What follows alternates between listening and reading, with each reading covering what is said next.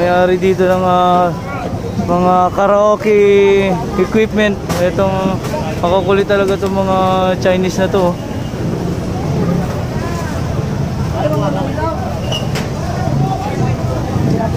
Ayan o, tingnan ko sino po yung mga Chinese dito. Sila po yung makukulit na hindi sumusunod dito. Confiscated na itong mga iba't ibang ilaw dito, mga nakasabit na yan, no? Mga pang disco light.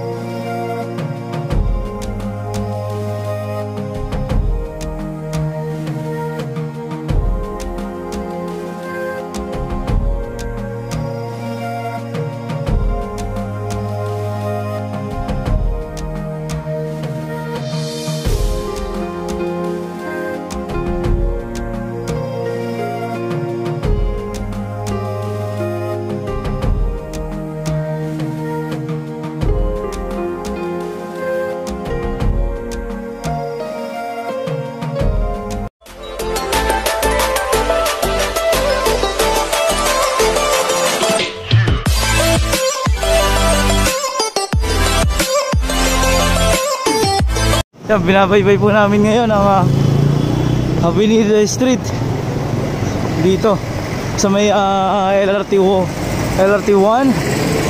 Yan, doon po tayo galing sa may Prieto Station. Ito po yung Avenida.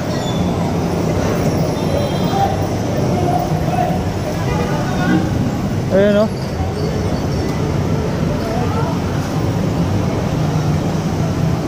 Yan, mayroon doon sa kabila mga nakalatag mismo ng mga bote.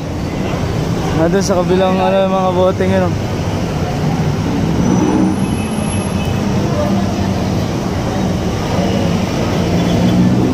Yan ngayon ho ay alas 10 na ng umaga ngayon dito sa Avenida. Yan ho, Thursday ho ngayon, Huwebes dito sa Pilipinas. December 19, 2019. Ito po ang kahabaan ng Avenida. Ito ang tinaano nila yung mga motor dito na mga nakaharang sa bangketa. Yan, pinasok na sa pwesto nila.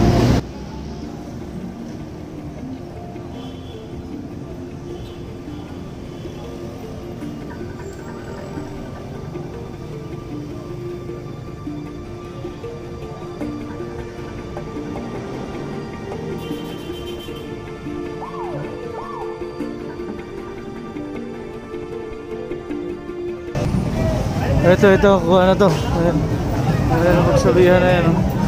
Dito tayo ngayon, galing tayo Avenida Street, dumiretso dito ng Raon, imikot dito. Ito yung mga sabit na yan.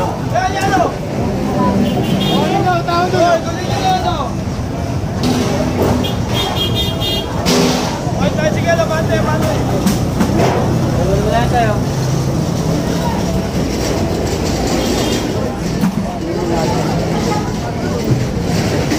Yan, kumpiskado ito lahat ng mga paninda dito. Napagsabihan na ito, may bote pa ng red horse dito. Chinese dito, ito. Nagmamadali. Ito, yun, may-ari dito ng mga karaoke equipment. Itong makukulit talaga itong mga Chinese na to.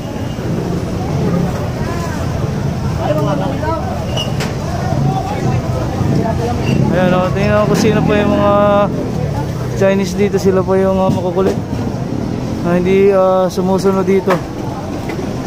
Ayan o.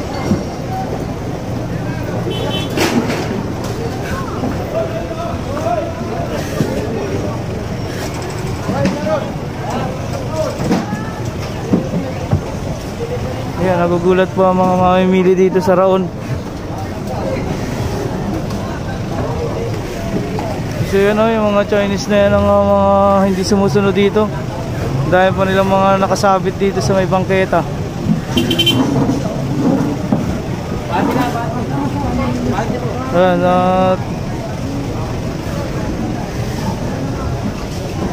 Ayan, dire-diretso tayo dito ulit sa Raon. Ikutan natin ulit ito ngayon, December 19.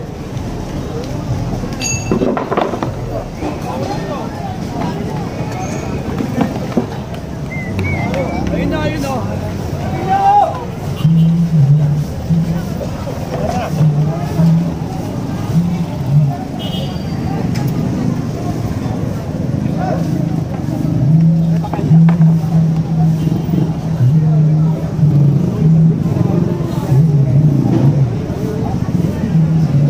Ayan, mga kumpiskado dito, mga nakasabit to.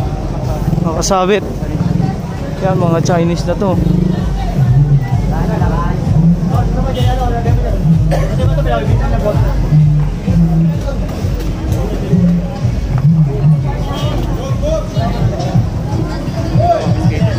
Yan, confiscated na to, mga iba't ibang ilaw dito, mga nakasabit na yan, no? Mga pang disco light.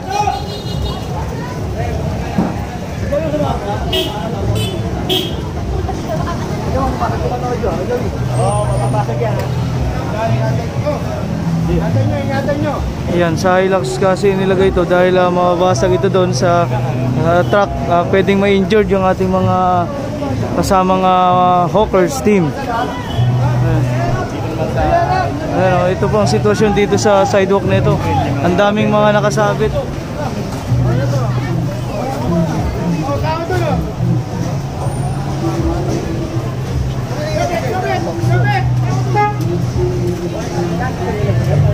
Ayan.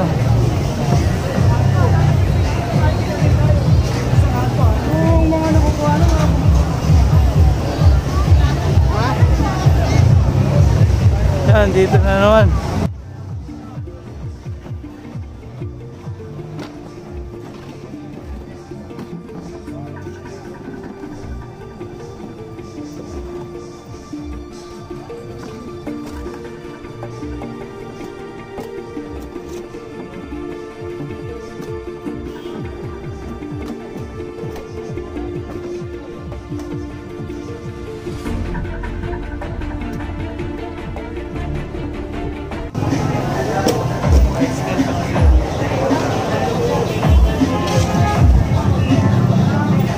Yan, ito yung pinuntahan natin kahapon. Nandito na naman sila sa mismong bangketa na to.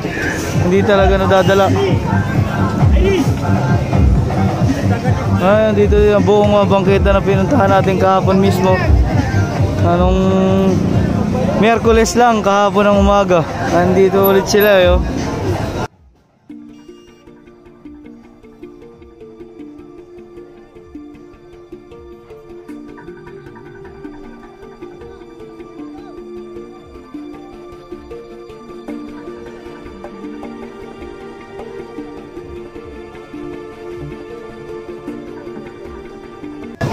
Ayun, nakikita natin.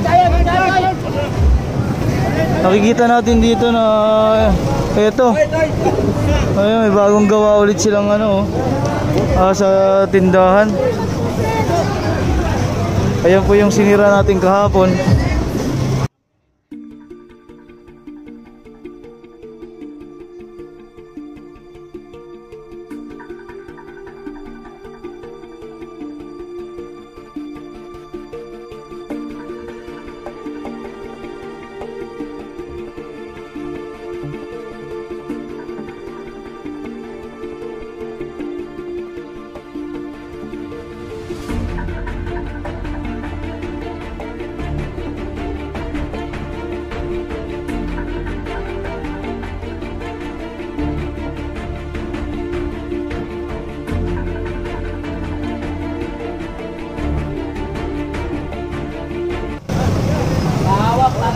Bumili kayo ng gulo? Oo, tama, gulo.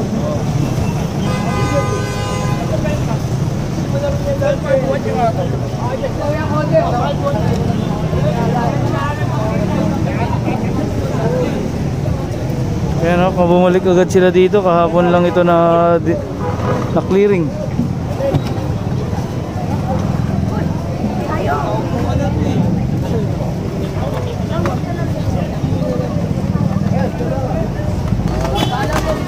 Nagandalaglaga na yung mga paninda nila. Nasira na. Buwanan nyo muna ito kaya. Buwanan nyo muna ito.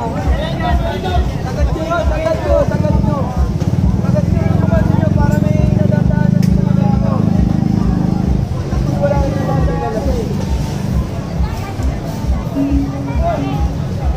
Sagat nyo. Ito na yung bukas ha. Pag nandito pa yan. Ako sa nilalagay.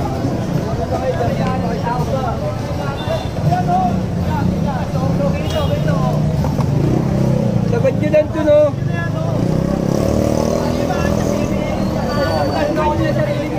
Hindi nyo kasi maulong nyo. Wala kasing gulong. Wala kasing gulong yan eh. May gulong yan. Madali yung gulong yan.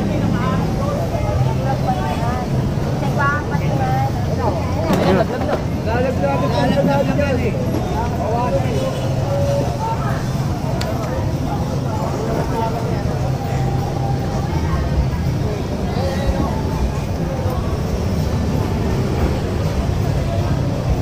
Kahapon pa ito eh. Apo. Hindi mo maupulong yan eh. Kasi adjustment. Buwas na hindi na ganyan yan ha. Kasi mabigat yan. May bato. Tignan mo. Hindi mo masya. May bato ko nakakalso. Wala na akong gulong. Kaya nga dapat kasi yung gulong para magka-recognize. Sagat na kayo dito. Para sa liba. Baka ang patungan. Nakapagsak yan, pinawakan niyo muna eh. Ayun na, ayun na. Wala kasi patungan.